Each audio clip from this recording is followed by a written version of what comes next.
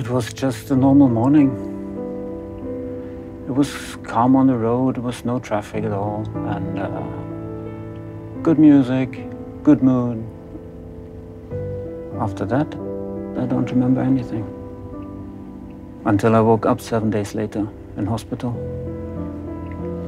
And the first time I saw myself in the mirror, I was shocked. I was scared, and honestly, I started to cry.